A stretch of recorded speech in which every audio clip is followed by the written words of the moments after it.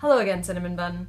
So, we're finally doing my bullet journal video. This is pure, unadulterated, organisational, nerd fun for me, but hopefully you'll get something out of it too. If you're new to bullet journaling, be sure to check out my intro video. The link will be down in the description below. And please remember that yours doesn't have to look like anyone else's, so if you hate your handwriting or mine seems super overly complicated, like, doesn't mean that bullet journaling isn't for you, it just means that my system isn't for you. Also worth keeping in mind that absolutely everyone starts out a bit shit and improves their journal over time. That's just what happens when any human does anything for any period of time. We get better at it. So you'll see that in mine, you'll see how it started out and how it ends up, so don't stress out if it doesn't look exactly how you want it to look. Okay, let's dive in. Okie dokers. So, this is my bullet journal. I didn't paint my nails for this video, which is a grave mistake on my part, so let's just jump right in. In the first page I've just got a couple of bits of notepaper, some words to keep, and then we've got my index. So I've just got my contact details if I ever lose this, because it would be the end of my life. My index is pretty standard. I don't actually index my dailies though, which I think is maybe part of the reason that so many people run out of room, because I feel like it's kind of superfluous and I never really have to go back and find a particular day anyway, so I think that's a good space saving thing, is to just have the monthly spreads and other things and stuff and not dailies in the index. So here's my future log. It's pretty simple. It's just columns, January, February, March and so on. I really prefer vertical columns instead of grids or horizontal things, so that's why I did that. So far it's been working really well. I never really run out of room, so that's fine. These little turquoise boxes are like my writing plans basically. I find it useful if things aren't set in stone to just add them in pencil at the bottom, and then I can do the pen thing when they either happen or don't happen. So my first month was February, and I've just got a little, it's actually some wrapping paper, card sort of stuff down the sides to try and differentiate those pages, which I do like, but I started using washi tape later on, which actually works a lot better, because that was really finicky as fuck to cut that and try and align it and double tape it and all that shit. So this is quite a lot of swearing for a bullet journal video, isn't it? So this is a super simple layout. It's basically the basic bullet journal layout. So you've just got the days down the side, and then a to-do list here. So this notebook is not a Leuchtturm or a Moleskine. I actually went out and looked for both of those on the day that I decided I wanted a bullet journal, and couldn't find the dotted ones anywhere in town, so I got this one instead. I will put the links in the description for what it is. The cover is kind of leather bound, so it's actually really handy, because it's gotten marks and droplets of tea and all sorts, and it just kind of wipes off, which is awesome, because otherwise it would probably be a bit of a state by now. But because this isn't the standard Leuchtturm or Moleskine, so the dots are actually a lot smaller on mine than they are on most people's. So most people can fit the entire month down one page. So these are each two rows, I guess, for each day. When I did one row, it came to about here, and it was far too small. I could barely fit anything in. I was like, that's really impractical. So I ended up ripping out those pages and doing it again, this time with a double line for each, but then a double line for each doesn't make it all fit on the one page for this notebook. So I pretty much always have this little overhang of the rest of the month at the top, which is fine, because I've figured out ways to make this space useful in that it's not a whole page. Yeah, this is pretty scrappy, and as you can see, I ran out of space in my to-do list for the month, because that's one of the things I use the most, and yeah. So then we've just got some February dailies. They look really different from what my current ones look like. Really all I do is just write the day, and then have a line here to delineate them. I purposefully didn't do weekly spreads, because I've never really found them useful. I think the month, seeing it vertical like that is fine, and then my dailies and I wouldn't set them up beforehand either. I would just wait until Friday's over, and then if I need one the next day, then I'll set up a new one, just kind of as I go, because I found if I'm setting them up in advance, I basically just ended up wasting space, because I didn't need to use it every day. So this is my first attempt at a tracker. I started out with a cycle log, a reading log. This was tracking work on my course, which is on hiatus. If you want to know more about that, you can go and see my what I'm working on post on my blog at rachelsteven.com. I got some things done. The system, the key here wasn't entirely well thought out. So this was my super rudimentary tracker in the beginning. Just got some more dailies. That's kind of what they look like. The good thing about the size of the dot grid on mine is that if I use 2 rows for writing, then it kind of comes out with these like tall letters, which I kind of like the style of anyway. That's kind of tends to be how I write anyway, so it's handy as a guide.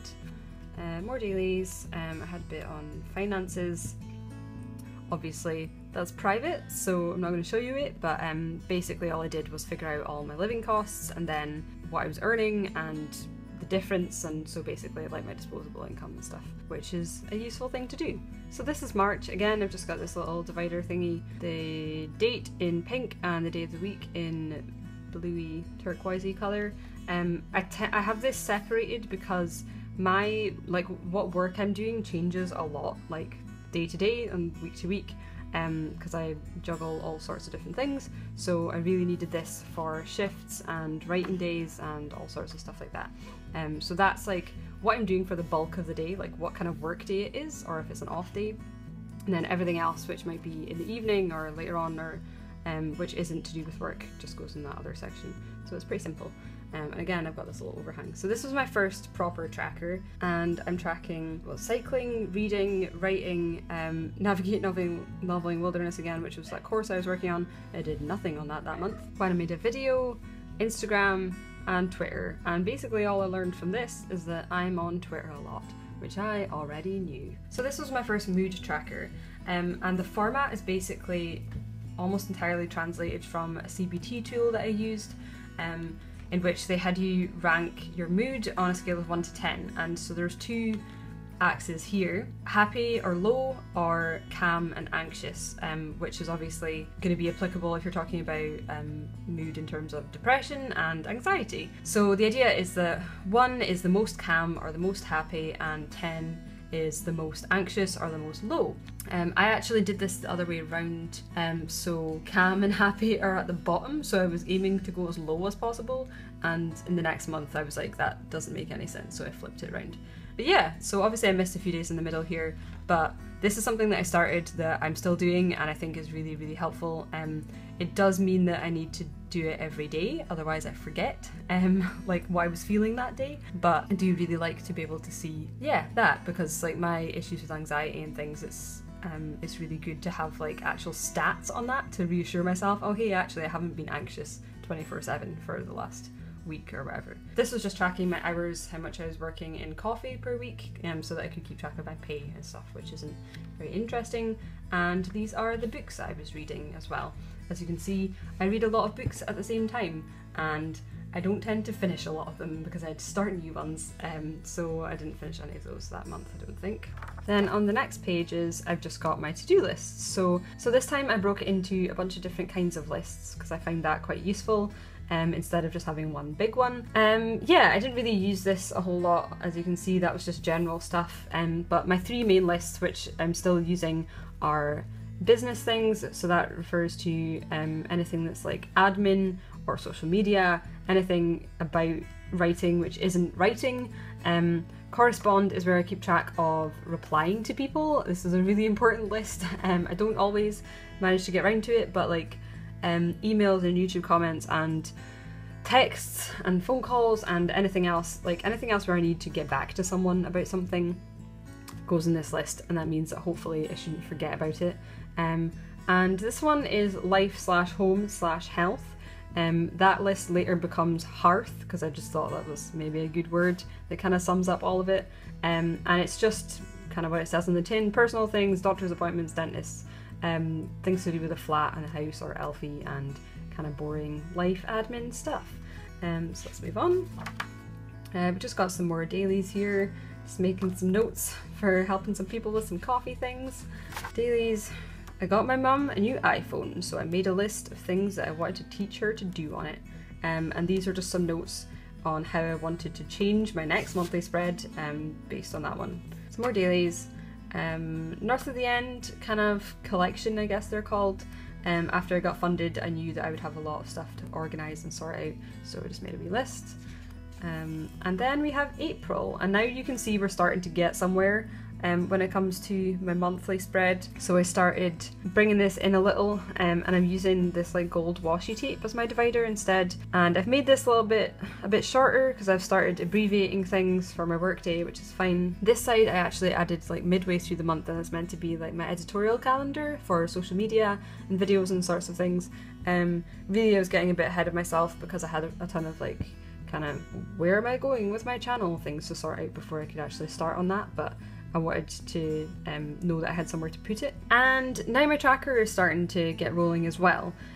So as you can see, like instead of having like a space in the middle, I brought them together, and this line in the middle is my shifts and my work days. So like this is where like it's like my schedule for my work days, and then this is where I track what I actually ended up doing those days. So I've just got like a little code here where like a blacked out day is a coffee shift for like an event or cafe or whatever. White is a day off or a day not working. It could be sick days and stuff as well. Diagonal lines mean a writing day, and horizontal lines mean business or social media or videos or whatever else. H, I don't remember what H means. And in my mood tracker, like I said, I flipped things around so that it was now happy and calm at the top, low and anxious at the bottom, and I'm still tracking these. And I also added caffeine onto this because caffeine is something that I always worry about. It's kind of like I don't react very well to it, and it's associated with anxiety for me. Like it can make me really anxious, so I thought it'd be really good to actually see how much caffeine I'm having and see if it actually has an impact on my mood or anxiety and stress and stuff. And yeah, like I did find that actually it did kind of the day after, but not as much as I expected it to, so that's good to know. I did my coffee hours tracking again, and I added an expenses bit here because I was trying to get to be more financial and keep track of things. So now that I've got a good idea of what my living costs are, I wanted to see like what am I spending on everything that isn't living costs. I went a bit nuts that month because that was just when I got my North of the End funding, and I was like, yay! So then I've got my lists. I just boiled them down to one page, and business, correspond, and hearth, and that seems to work really well. So I've just kept on doing that. That seems to cover everything that I need to make a list about. I experimented with this like daily schedule bar that I saw somewhere online. I do really like it. If I ever have like a super crazy busy day where I need to time things, then I probably will use it, but actually that's far too much detail for what I need really for my day-to-day, because usually I've just got, you know, it's a writing day, it's a business day, it's a coffee day, and then like maybe a couple of things on top of that in the evening, but I usually take the evenings off. Don't really need to go into this amount of detail. And my expenses ran longer, so I just like added a little bit in here and made a note to myself to make it bigger next time. So some more dailies. I had a trip to Edinburgh, so just a packing list, and then the details of my train journey and things like that. More dailies. I had a slight crisis about my/our flat, and so started making some lists on ways to make it nicer and things that needed cleaned and stuff, which I should really go back to at some point. At some point I also forgot what the fuck I even enjoyed anymore. I did a few days, I think, where I was just like, what am I doing with myself? Or it was like a day off and I didn't know what to do. So I was like, I'm gonna make a list of the things which I like to do. And now that's there, and that's a thing that exists. So this is the first time I tried a weekly spread. I thought it might be handy just because my monthly goes over 2 pages. Like I was like, it would be nice to just see the week and plan it in advance, because like I schedule week to week based on when I get my shifts, and then I work the rest of my work around that. This like was okay. I quite liked that it forced this to be quite small, and I was like, ooh, I could maybe just split and do my dailies like on half pages. That's quite nice. That means that we're not like wasting space, like a lot of this space ends up being quite blank. But I didn't really like how I set this out at all, to be honest. I was like, it's a bit messy and doesn't it's not very clear and stuff. So that's some more dailies, and then that was the end of the month, so there's just some blank space. I work with someone who makes a lot of awesome salads, and I want to eat more healthy things, so I took a note of those recipes for later. So now we're on to May. This is my current month, and again you can see it's a bit of an upgrade. I've got copper washi tape on my divider for this one because I couldn't help myself. I found it in Edinburgh and I couldn't resist, and to be fair, I don't really spend a lot of money on fancy stationery things I don't need ever. I always make sure I need it before I buy it, so I was like, fuck it, I'm getting the tape, okay? I'm living my life. So I went a bit nuts this month and put my editorial calendar, social media, business stuff on the left, and then the month and shifts and things in the middle, and then other stuff here, and that was fine. It's not a huge deal. And again, like, I'm still kind of figuring stuff out with this section, so I don't know. And then I've got my tracker, and it's pretty much the same except that I've maybe made it a bit neater. I added these little, like, so I finally figured out my icons for my caffeine, so it's like half a cup of coffee is equivalent to 1 cup of caffeinated tea, 2 cups of tea, 1 cup of coffee, and then 1.5 coffees. So like that's how I measure my caffeine. And as you can see, I don't really go that high, so you know, I guess I'm doing something right. I pared down my tracker a bit because I found I wasn't really using, or didn't really care about how many Instagram posts I do and things like that. So it's just gym, cycle, period, and read. And yes, that is me keeping track of when my period is, because why the fuck not? So for the list page, instead of doing the whole tab, I just did a half because I found when I was flipping to it, I was getting mixed up between the lists and then the month. So that's like a good way to differentiate those. And again, same lists: hearth, biz, correspond. These are things that, so like, I'm really bad at like getting things off my hearth list because I am a total INFJ, and I consider everything that isn't to do with writing kind of like holding me back from it, like as a waste of time. And even though I know that these things need done, I find it really difficult to justify doing them instead of things. So these are some things that I was like, oh, I don't want to carry them all over and fill up this entire list before the month has even started. So I thought, oh, I'll put them on a post-it and then hopefully I'll get some of them done and I can just rip it off. And I have not, because I am not good at that. So lists, I made expenses its own list, and that seems to be about the perfect size for it as well. I left this section blank because I didn't really know what I wanted to do with it, and it stayed blank. And here I was trying a different weekly spread, so I was trying to do it on a quarter of a page instead, and it was okay. It was meant to be like, this is the week, and then I would have the dailies for that week in here, but then it ended up not really working out that way, and I tried it again a couple of times and it still just ended up with this like weird space, and I didn't like it, so that's why I'm changing it. That was the last time I set up that spread, and then I just wanted to start a new page, so I just crossed that out. This is right now, so that's today, and this is where I introduced my new favourite thing, which is this little box system. So like, I decided that this kind of like little code was actually a lot better way to keep track of my shifts and things than just writing it out like this, because like there's sometimes I do half days, so it'll be like write/biz, and there's no, it sounds like I'm doing 2 whole days on one day, and like also this is just unwieldy and I don't really like the way it looks. So I decided to start a new system based on this guy, and I changed it up. So I've got a new key here. So black again is coffee, diagonal is right. I changed business to vertical lines instead of horizontal because it showed up a bit better. Off is still blank.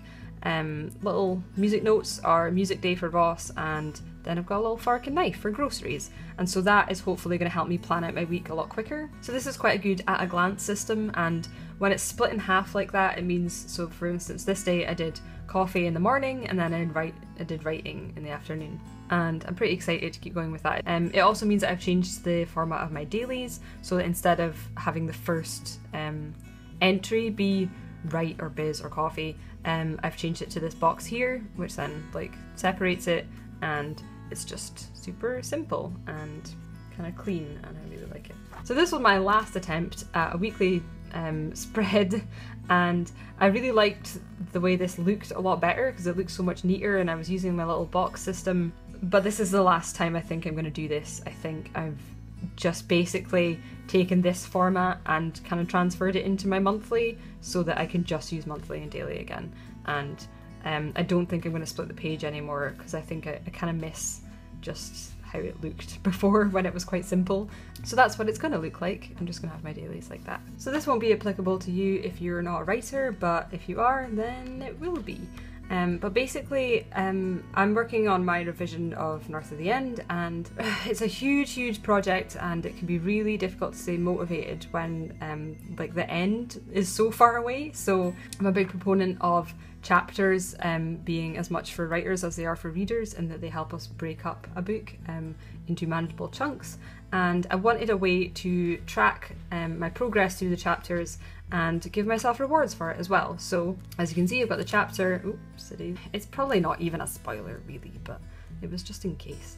I've got the chapter on this side, this little triangle guy, and then a reward on this side, and whenever I finish the chapter I colour in the left side, and whenever I give myself the reward I score in the right side. And the great thing about this that I'm really proud of is that it means I get to give myself a new reward for every chapter, because I could say like, oh, you know, when I finish a chapter I will get to buy myself a book, but like this is a really big project and has a lot of chapters, and that means like quite a lot of books, and really like maybe a book isn't exactly what I want right then. So this gives me the space to make the reward the thing that I'm most excited about at the moment, which obviously is going to make it a lot more motivating. So that's something that I'm hoping will be really useful. Okay, so my last month, the month I just set up and it hasn't started yet, is June. I am really happy with how this came out, apart from the fact that I definitely like punched my bullet journal with a pair of scissors by accident because I was having a clumsy period day, and I ripped it here, so that's why I've got tape on the bottom as well. Didn't even go on properly and it looks stupid, but oh well.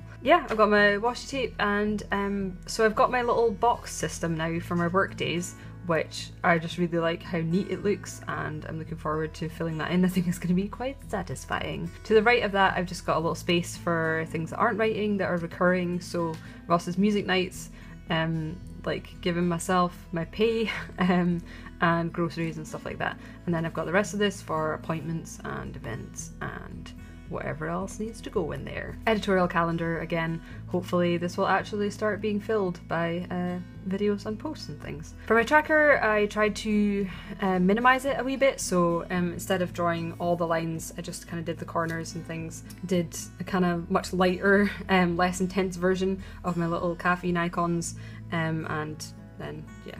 And I just kind of moved the text over to this side and did these lines so that, I don't know, it just looks kind of neater I guess. I had this space free again as I did before, so I've just got a little currently reading list. Didn't read, read some of it or finished it because yeah, I read a lot of things at the same time and I sometimes forget the things I've started, so I think this is a good way to be like, oh actually I could go back to that. This little guy is just a little guide for the kind of maths of my work week.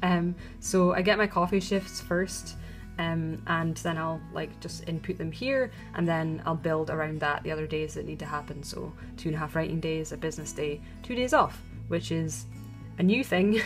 Hopefully I'll be able to make it last. I've only previously given myself 1 day off, but I kept finding that it was meant to be like my one proper day off of like actually resting and chilling and rewarding myself for all my hard work, and then I found it would just get totally eaten up by like just boring adult things that had to happen, like going to the gym and doing the groceries and doing the dishes and stuff like that, and it was making me really sad. So I'm going to try 2 days off for a while and see how that works. Pretty self-explanatory here as well. Got my normal list, correspond, biz, hearth, expenses, and then I've just left this place for notes because as you can see I've got quite a lot of post-its and things, and I think maybe I could actually just start writing those here. And absolutely lastly I have this recurring tasks page, which is just kind of a reminder to myself whenever I'm scheduling things so I can refer back to it, but like the things that need to get done every day, every week, bi-weekly, monthly and quarterly. Yeah, I just thought that would be useful to have somewhere. That's my bullet journal. As you can see, I'd like to keep it pretty minimalist.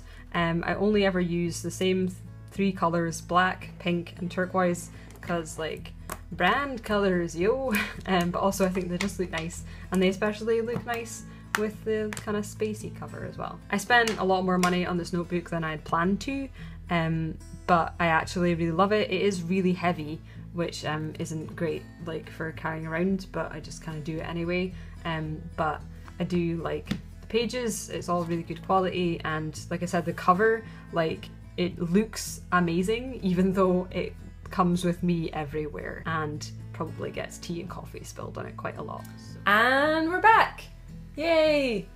So I hope you enjoyed that little peek into my bullet journal and thus my brain. As always, I'm Rachael Stephen, novelist, YouTuber, Woodland Hellbitch, and if you don't subscribe, I'll bullet your journal. And if you don't want to miss out when I have something important to tell you, you can sign up to my email list over on that button over there, or it might be over there. I haven't decided yet, but it'll be on the screen for you. And don't worry, I'm not gonna just send you emails about what Elfie's doing every hour of the day, because I get it and I hate emails too. Okay, so see you later. Okay. You look so happy, you little asshole.